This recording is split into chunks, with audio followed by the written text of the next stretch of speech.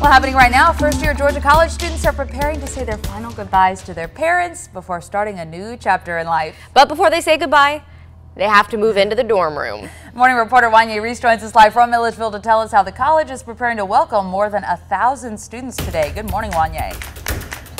Well, good Thursday morning, Carly and Caitlin. Believe it or not, parents and students have already started arriving to get moved into their residence hall, and housing director Larry Kristen says they are ready to make sure that everybody is moved in today by noon.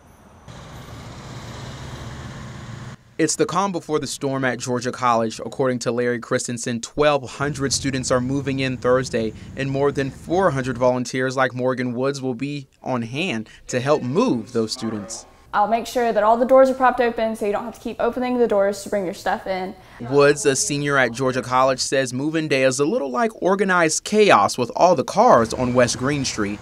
And then you have a student walk in and they go to all of our stations and they pick up their keys and they get their Bobcat card programmed and get... Students will not be the only ones dealing with a little chaos. Campus police plan on turning West Green Street into a one-way street and shutting down other side streets. Signs here at Georgia College say expect traffic delays, and the reason why is because South Jackson Street and South Columbia Street are going to be closed from 6:30 a.m. this morning until at least 11 a.m. Captain Joe Grant with Campus Police says closing the street should ease traffic congestion, but he says you should pack your patience. So that you're looking at over 2,000 vehicles coming in here in an area of less than 5 hours. Grant says police will have traffic cones and barricades set up to direct traffic, and Christensen says before families arrive, they will have to check in with campus police before they can access West Green Street. And we'll have officers meeting all of the parents and students at the top of the hill.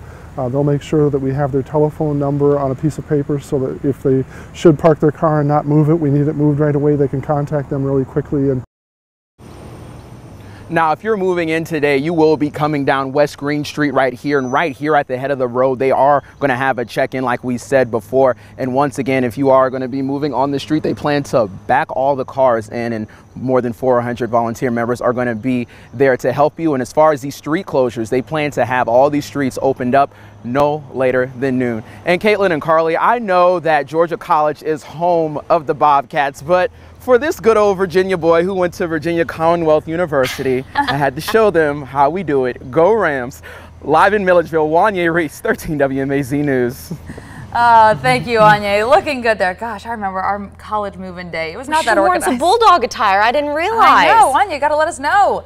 Well, students will be moving in today starting at 7 a.m. alphabetically from now until 9 a.m. Now, if students miss their designated time, they can move in at 10 a.m., and that is according to university housing.